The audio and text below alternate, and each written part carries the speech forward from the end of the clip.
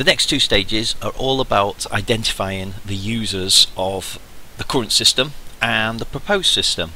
So in here you need a good understanding of the organisation, the company, the group, who are the people that work there, what do they currently do, identifying their current roles, and then going on to say what are their needs and what are the limitations. So if we have a look at this first student, they've put the identification of the prospective users. It's section 1.3, and if you just pause the video and have a read through.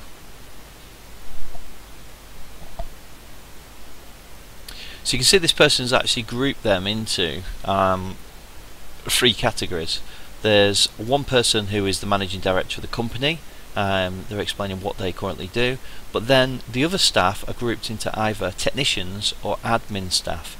So if you have got an organisation or company that has lots and lots of people that work there, for example a college, you might split it into teachers, students, curriculum team leaders, senior management, something like that. If there's only a few people that work there, what I would do is identify everybody by name and by role. Once you've identified the prospective users, then you have to talk about their needs and their limitations. So if we have a look at this one, they've got here, for example, technicians. They must be able to store all data in the system that was recorded on the audit forms, record sale price and markup price. Apprentice technicians will need to the system to provide help in understanding different data fields. So it goes through explaining exactly what different people have and their needs. If you look at then Glenn Fowle, he's a managing director. This is what extra this person needs compared to the other two groups, and all staff have access to view all data. Have a read of this bottom paragraph as well. Just pause the video now.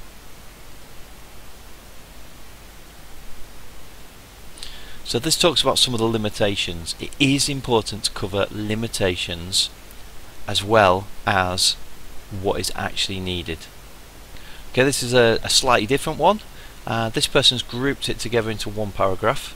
Do try and use spacing when you set it out. So I think it's always good to put main headings. So we've got here, we've got 3 people that will be at the Cleethorpes Builders Merchants who will use the system.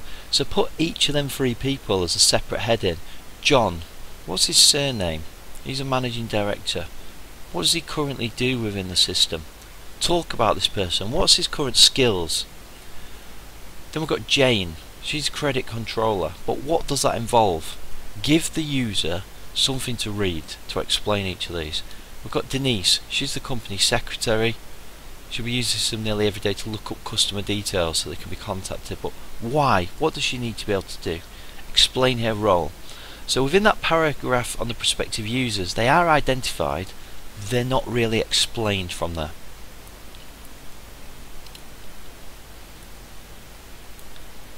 But this person's gone on to talk about what each of those users needs from the system.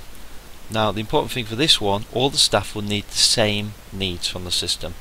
Pause the video, have a read through these.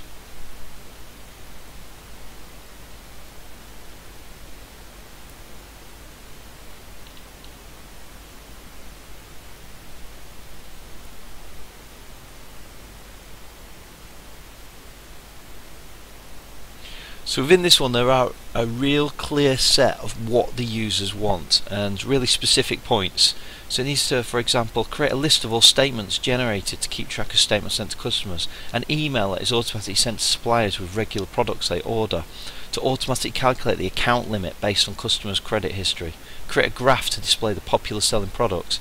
This person has really got in there, has interviewed and found out exactly what those users need from a new system, and that is important. This is going to feed into our requirements later on.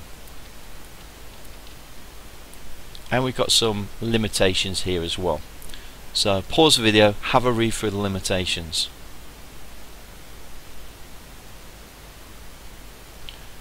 Some limitations may be the hardware we've got to actually create the program on. It may be that they want something that's mobile phone based, but the limitation of visualbasic.net and what we're going to do in this space of time. Could be that we're only going to get it working on the standalone computer.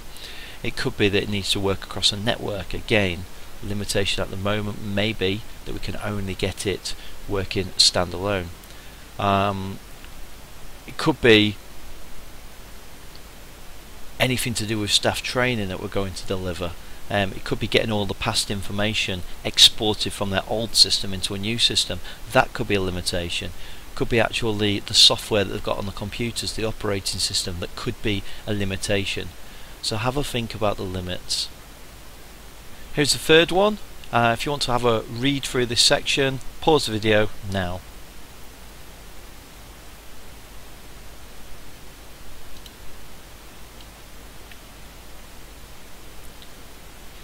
And pause the video now to read through the rest. And here we've got one more, identifying prospective users and also the user needs and limitations. Again, I would like you to number each section. So if the analysis is section 1, this will be 1.3, this will be 1.4. So do use the numbering system. And as I said previously, sometimes rather than having a bulk paragraph, it's better if we had identification of the prospective users and we had the name of somebody, then their job title, what they currently do, the name of somebody else, their job title, what they do, so it's clear. So rather than trying to find the information in the paragraph, it is there clearly stated to me. Pause the video if you want to read through this.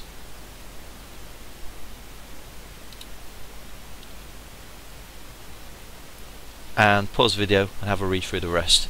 But that is the user needs and the user limitations and the identification of the user section.